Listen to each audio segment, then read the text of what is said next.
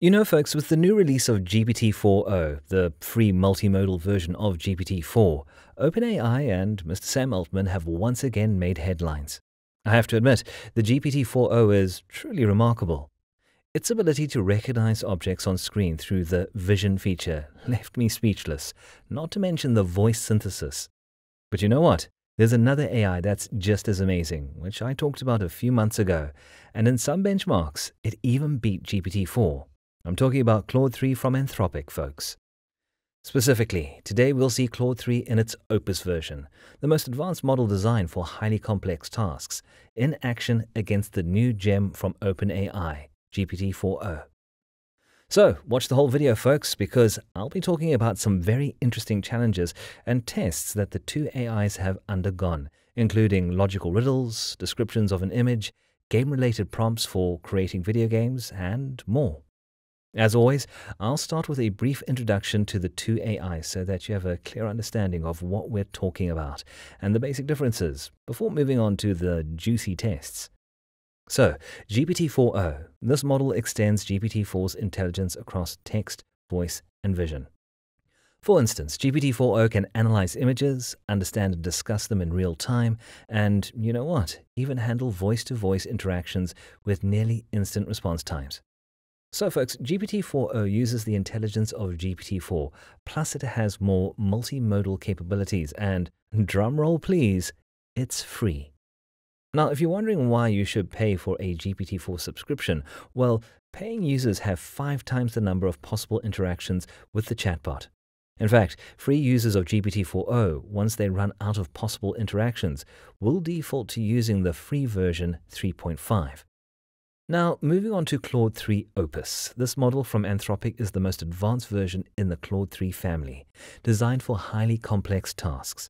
It excels in accuracy and deep reasoning capabilities, perfect for intricate task automation, research and development, and strategic analysis. The other two members of the Claude 3 family are Sonnet and Haiku. Sonnet strikes an ideal balance between performance and speed, making it suitable for enterprise workloads that require both efficiency and intelligence. Claude 3 Haiku, on the other hand, is the fastest and most compact model in the Claude 3 series. It is optimized for near-instant responsiveness without compromising accuracy. I guess it's perfect for applications where speed is essential, like customer interactions and content moderation. Okay, folks, now that we've covered the basics of the two chatbots, let's see what they're really capable of and how they differ. 1. GPT-4o versus Claude 3 and the Apple test. In the Apple test, the LLM is asked to generate 10 sentences that end with the word Apple. Now, language models like these often find this kind of task tricky and can't always hit that 100% mark. I think it's a great way to see how they handle specific, constrained language tasks where their creative and syntactic abilities really shine. Prompt: generate 10 sentences that end with the word Apple.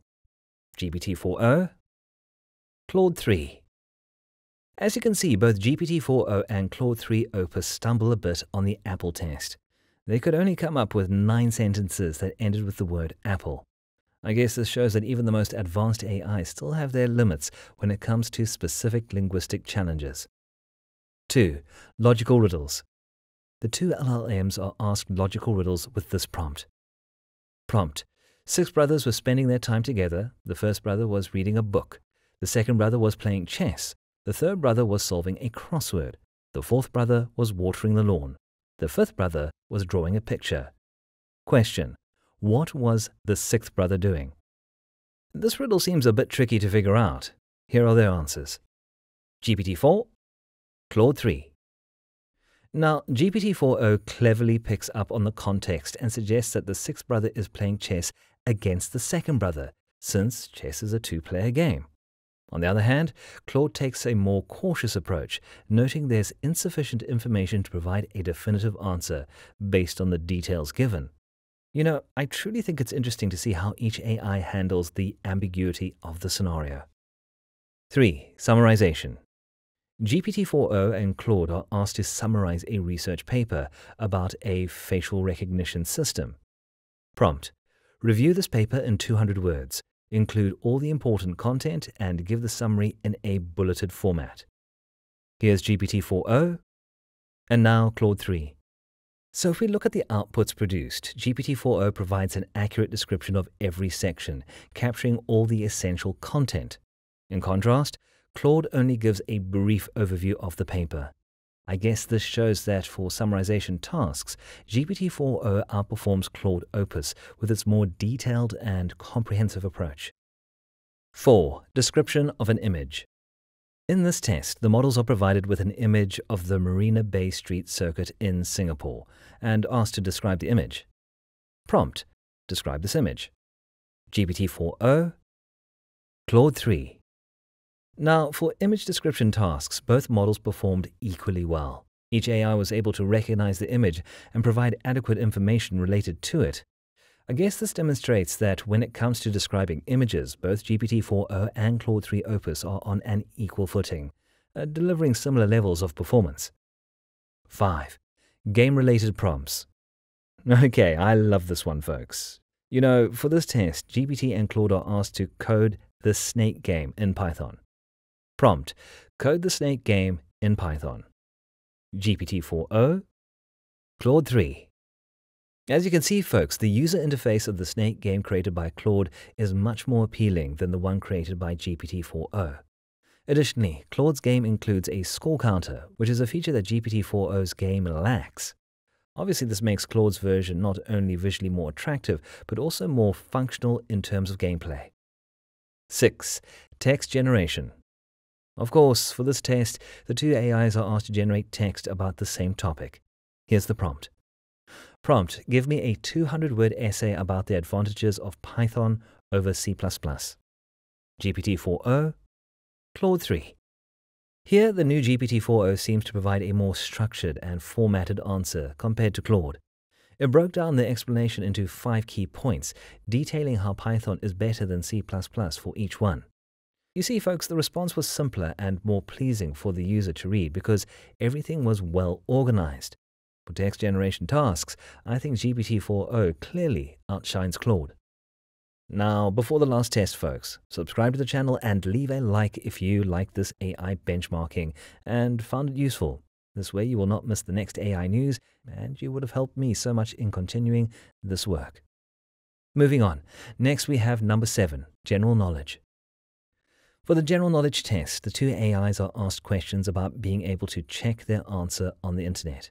In this case, 2 questions are asked. Here's the first one.